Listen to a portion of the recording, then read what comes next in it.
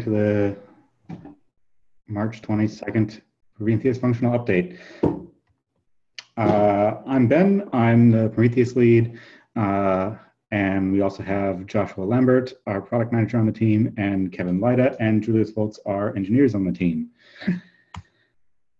We had a great 9.0. We delivered the first iteration of Prometheus in 9.0. We included Prometheus on by default and a bunch of exporters so we can get data out of various components. And we also integrated some basic functionality to allow users to see Prometheus metrics for apps deployed to Kubernetes. That was totally great. We got a lot of stuff done.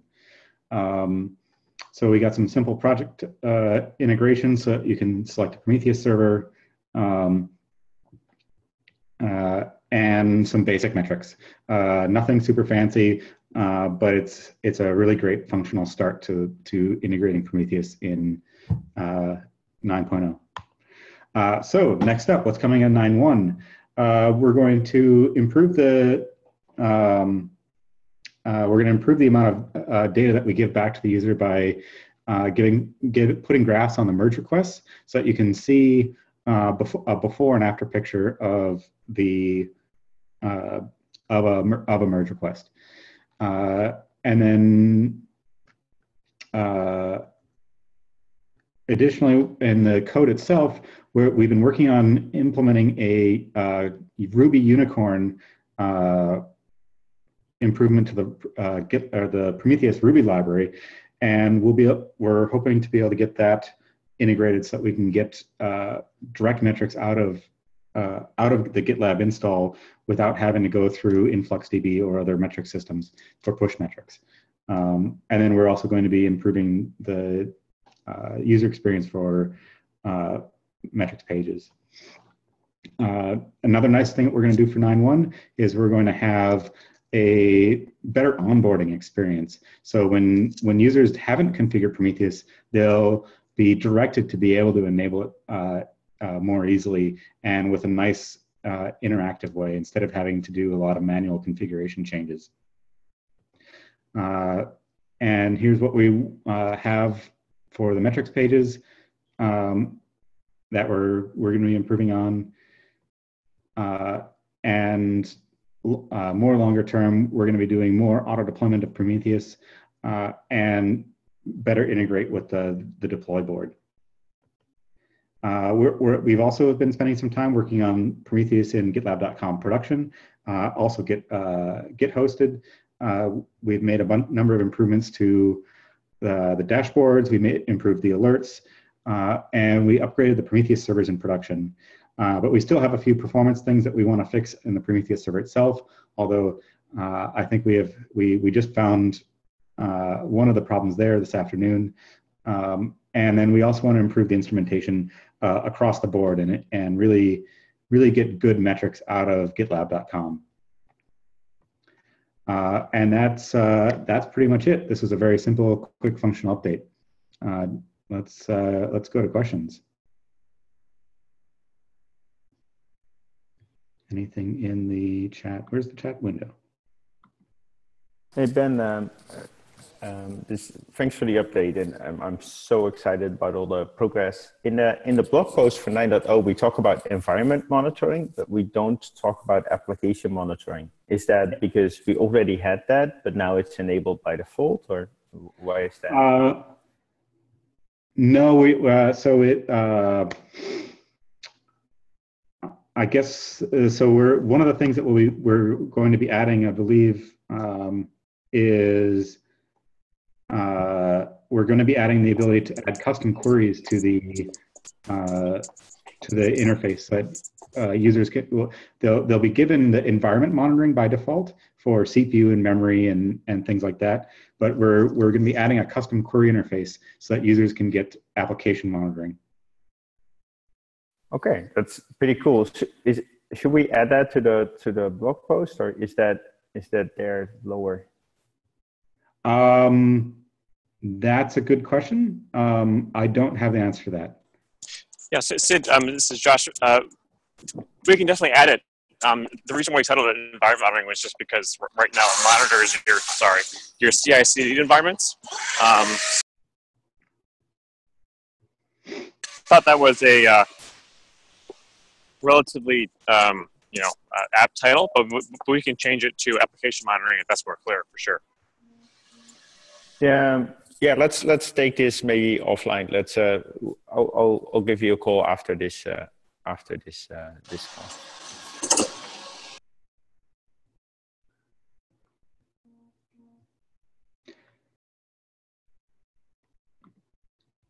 Any other questions? Somebody asked about CE versus EE. We're mostly focusing on CE stuff right now. And Jim says,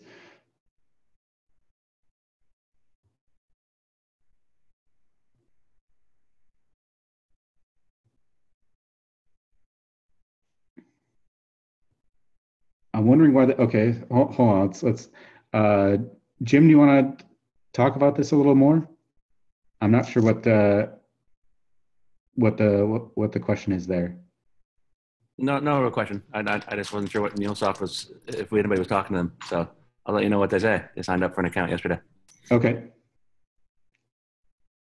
Why are the graphs are on the MR, given that this might be a lot of data? I guess I'm not sure. I guess I'm not sure what the issue is there. The graphs are, I believe, are a separate tab on the merge request, so it's not in the way, as far as I know. Mike, what do you want to know more about Kubernetes? I don't know. You just mentioned it pretty quickly. I mean, I barely heard what you said about it, so I just wondering. Basically, in order to get the per project metrics, it's quite complicated to integrate with random different deploys of Prometheus metrics data. So we focused on integrating with the Kubernetes style deployment from CI. So projects go into a merge request, go into CI, and are deployed on Kubernetes. And Kubernetes provides really good per project metrics. So it's easy to pick out it's really easy to craft the query that we need to get from Prometheus to get the data about a specific project from Kubernetes. And that's why we're focusing on Kubernetes deployments right now. Awesome, thanks.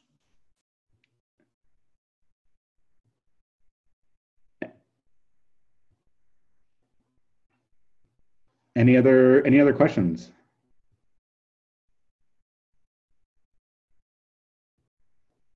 Going once? Hey, going twice? This is John May. I have one quick question on sure. On the application or environment monitoring. Can you do that on pre-production staging systems?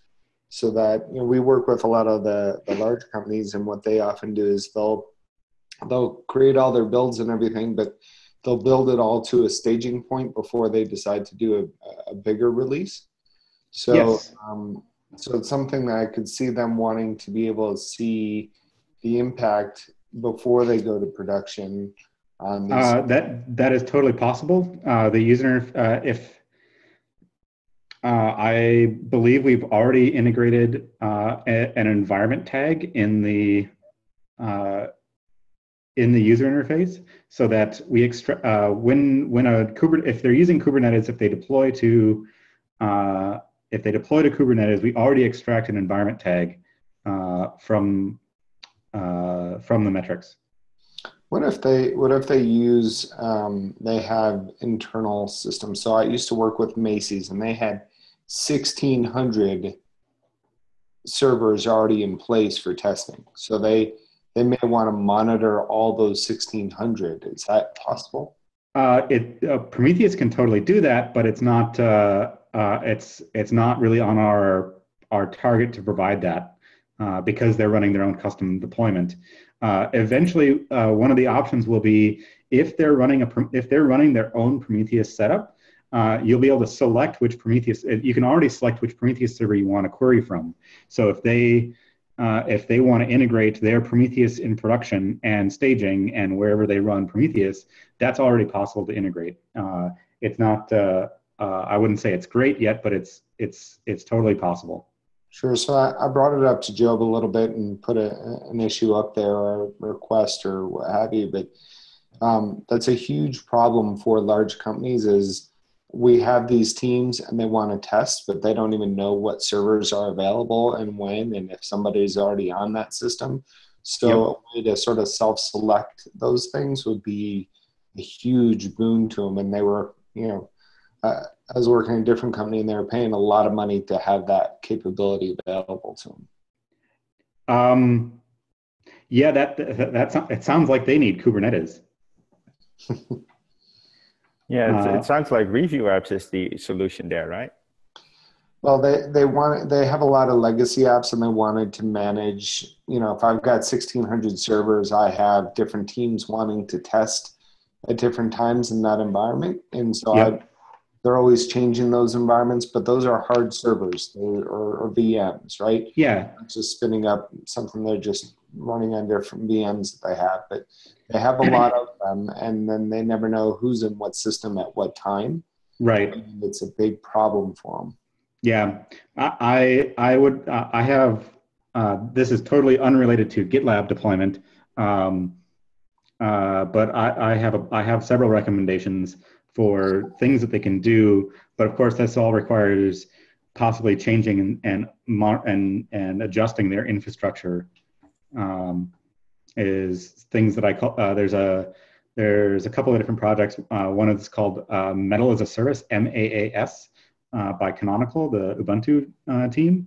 And it's basically an API service that turns your bare metal into a cloud provider. Mm-hmm. So and then of course I highly recommend Kubernetes because then they can just take those servers that they already have and just deploy Kubernetes to it, and then they get all of the dynamic things. Yes, Mass.io is super great. Or actually, I don't actually know. I've not tried it. I saw a nice demo by the Canonical people. It looked pretty good. I've used similar systems like Tumblr released one in open source called Collins, but that's a lot of plumbing for a developer team to add, depending on how much control of the data center they have. Yeah. So John, what they have right now is that they have more changes than staging environments, basically. Right. So that's why they continually do this. I think it's called musical chairs. Yeah. Where people have to move around. So what they really need is they need Kubernetes for that. Well, yeah. What they're doing is they're literally keeping it on a spreadsheet, or they're sitting down and having 2-hour meetings, with teams every 2 weeks to figure out who needs what and when, so that they can make sure that people don't, bump into each other and have someone already testing on something and someone comes in, puts big change. And yeah, no, I know all about that kind of thing. Yeah. And the thing is, you can do two things. You can play the musical chairs better, but in the end, you're still playing musical chairs and everyone's distracted. The other thing is just to get more chairs. But what they don't want to do is buy more servers because they're expensive. So what you do is you reuse the chairs. So you have one chair and then 3 people can sit on them. And that's what Kubernetes and Review Apps in GitLab allow to use one server, have 3 people sit on it. And if no one is sitting on the chair at the same time. The problem right now is every chair has a name on it. Now it will have 3 names and there could be 3 people sitting. That's what containers allow.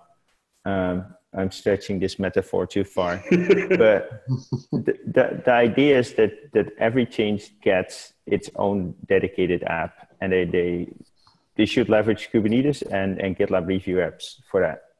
Okay, because there are companies paying hundreds of thousands of dollars for this capability. Yep. Yeah, I think the question is should we build a feature for sort of legacy applications that might be cost prohibitive to move to the Kubernetes model, or just wait until they move far enough along to embrace these things. And this is why for that I would recommend something like Mass.io or Well, but, and I can probably take this offline with you, but I think my goal in this was that if we can show that or make that process easier and have these teams then drive whatever they need and then pick it directly from GitLab, that would be a really efficient system for them, because then we'd already be able to see safe to go into this system or that system because we already know it's there and available and nobody else scheduled into it. Sort of a pick whatever's available and move it into it and go. Yeah, but that's still the model of making the musical chairs go more efficient. And what the GitLab direction is going is just adding more chairs or making sure that people can share the chairs so that everyone can have a seat. Yeah. And they don't have to like re-architect their app. Like almost every app you can put in a container and deploy. It's a bit ugly, but it works. Yep. Yeah. The way containers you can build a container that is one file or 1,000 files or an entire operating system in a container. So it seems daunting at first, but it's much better once you have that model. Okay, great. There's some options there that I may want to explore with you. I would take it, John. I would take it up with Josh. Josh, are you okay with that? Yep, of course. Wonderful. Cool. Thank you, guys. Thanks. Yep. All right. Anything else?